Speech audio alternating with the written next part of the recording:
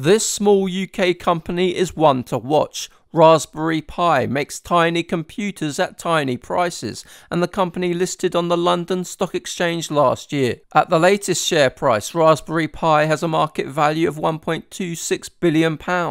Revenue over the last 12 months comes to £254 million, with £24 million of net income. And Raspberry Pi management released a statement saying that adjusted EBITDA would be no less than £29 million for the latest fiscal year. So Raspberry Pi stock is valued at just under 5 times sales, 52 times earnings and 43 times EBITDA. Raspberry Pi is a leader in low-cost computing, and its products have a wide range of applications.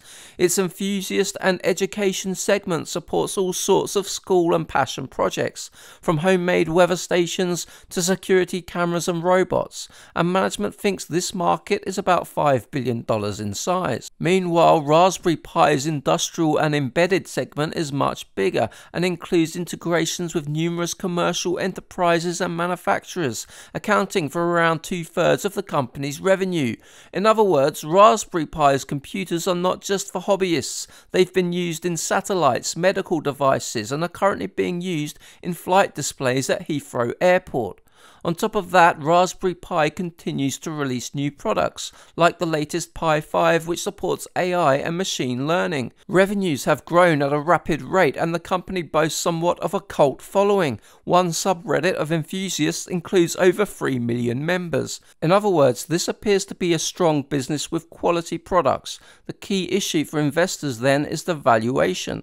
A simple discounted cash flow model that assumes 17% revenue growth for the next 10 years, with 12% free cash flow margins and a discount rate of 10%, puts the fair value at around £6.24, which is a little below the current price.